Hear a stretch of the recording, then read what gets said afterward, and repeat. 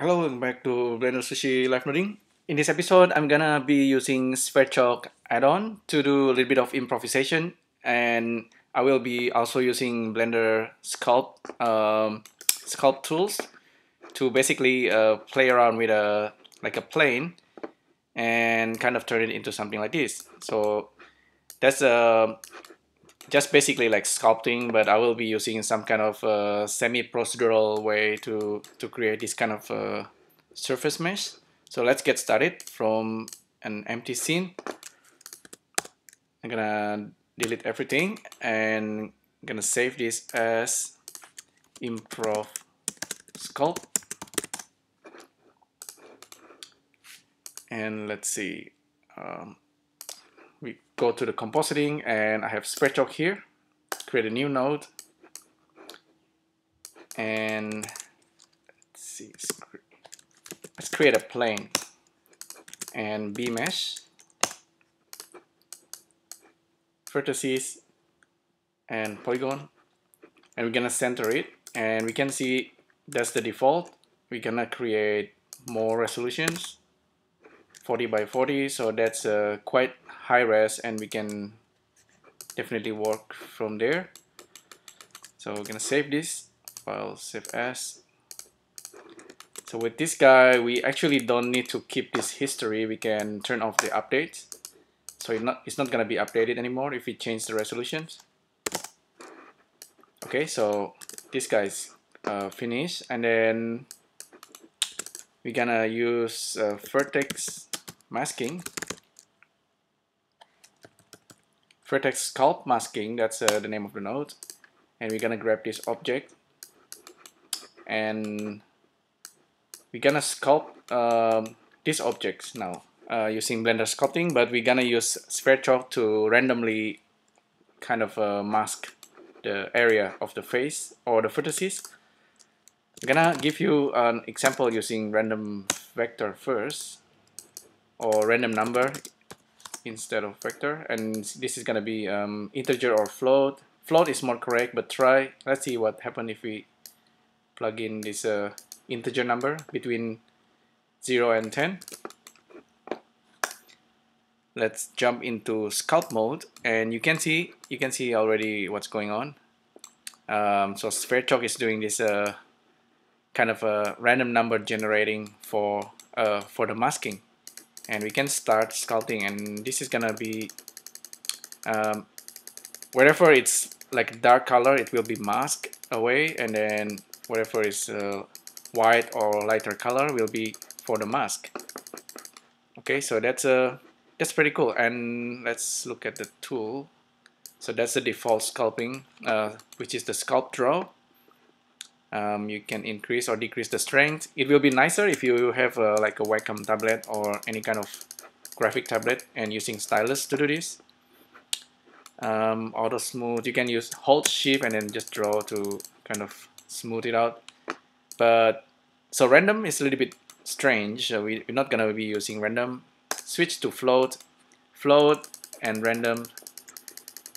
Slightly more interesting, but still very random. Maybe I even need to increase the number. So we're gonna get with the random number plug into this Sculpt Mask, we're gonna have like a noise basically. Like, so noise kind of okay if you like, because this is kind of like improv anyway. You can be like pretty random about it. But if you want to have like a proper noise, don't use random. Use procedural vector, for example, vector noise. And for this guy, the vertices is really coming from the this guy over here. So we're gonna source the original mesh, just get this guy, and the vertices goes into the vector noise, and vector noise output scalar, plug into this sculpt mask, and also use vector math for more control, and just use multiply scalar so you can control the masking. You can see more clearly if you go to the sculpt mode. You see there's some kind of a grayscale over the surface, and you can control that in real time. So that's a 3D, I think that's a kind of 3D procedural noise. Well, 3D or 2D, probably at the moment we are actually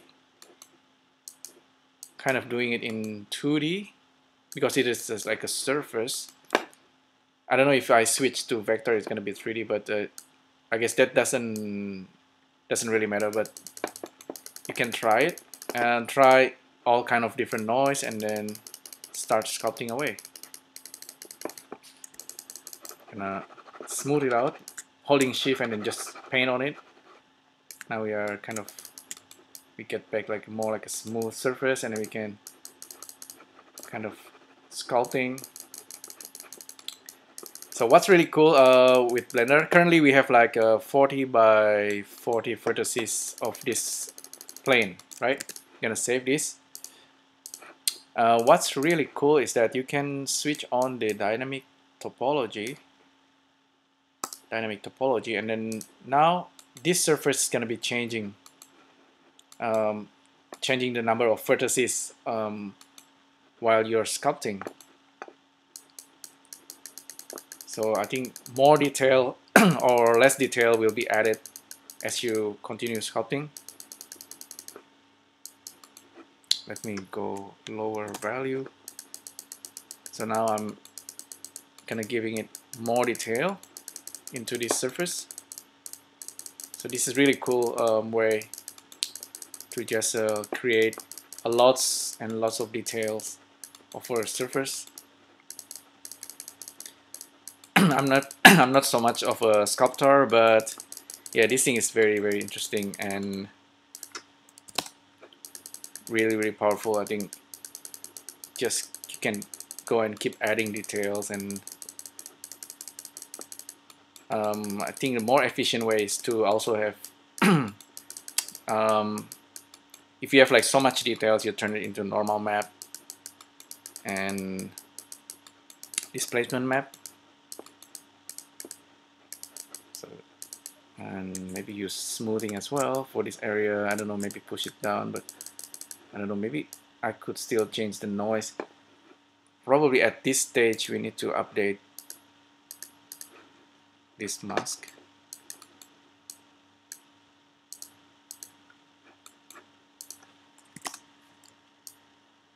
Somehow I don't see any of the masking anymore. Maybe it's doesn't quite work.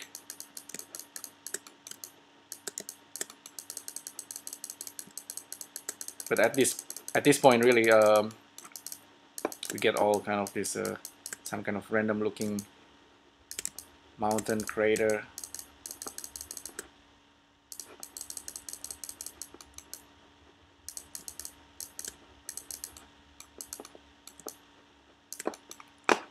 So if we are done with it, we have something like this, and if you like, you can kind of flatten it. Just use S and Z and then zero it out, and then now we have this flat surface. Probably we want to use a sculpt again, and then just, we don't want to change the number of vertices. It's gonna delete that. Back to sculpt. Let's get rid of the dynamic topology. Now we are back with this, and then you see the masking is still working from Sverchok, I believe.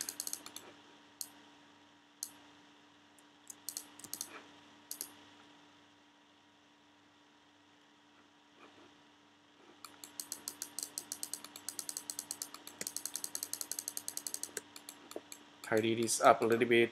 I'm gonna go to edit mode, S, Z, and zero it out, and put it down. Back to sculpt mode, and we'll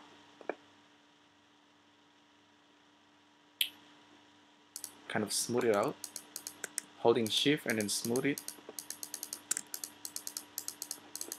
So we actually have some kind of grayscale of this. I think this is from Sverchok, the noise.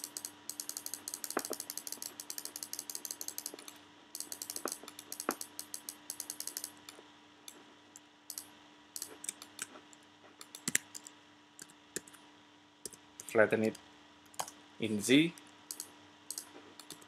and now back to object mode. Now we are kind of done with this.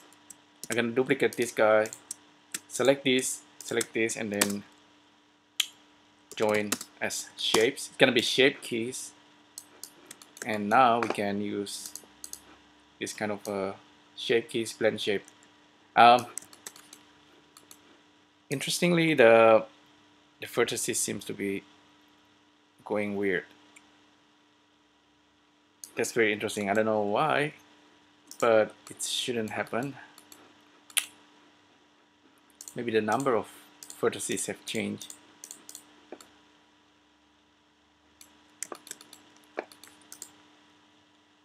Yeah, that's weird. Let me try doing it again.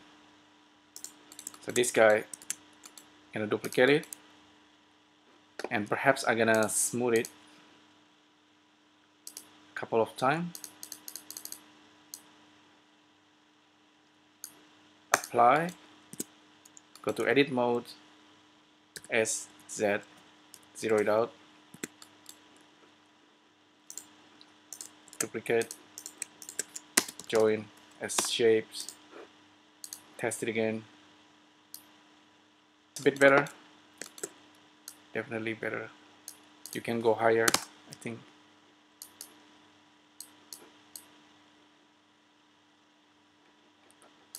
I think we can go higher with this value. But anyhow, we can always go back to this guy while we are in the basis. We can perhaps smooth it out, sculpt mode, and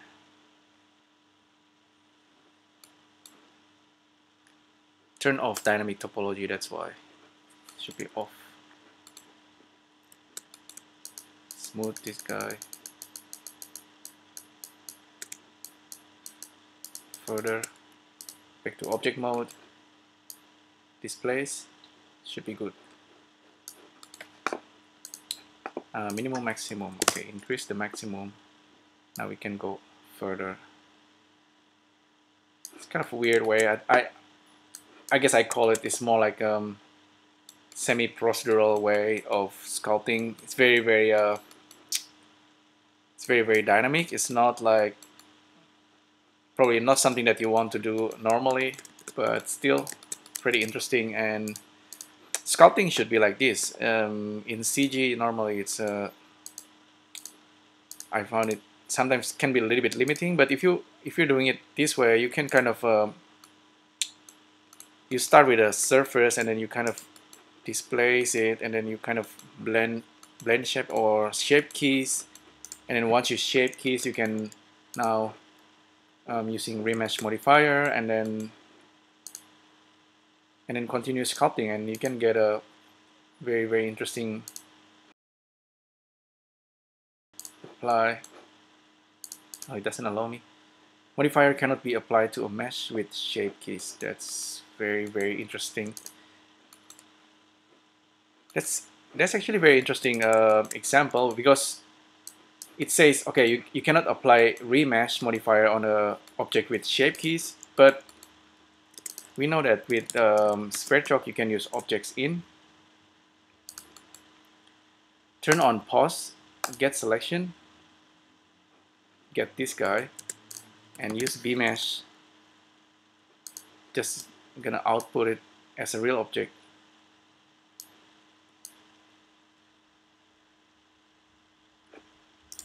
So now you have real objects, and you can delete that. So now you can continue sculpting with this guy. So let's tidy this up. So we start with this flat planes, and then we kind of sculpt it. We use a remesh somewhere.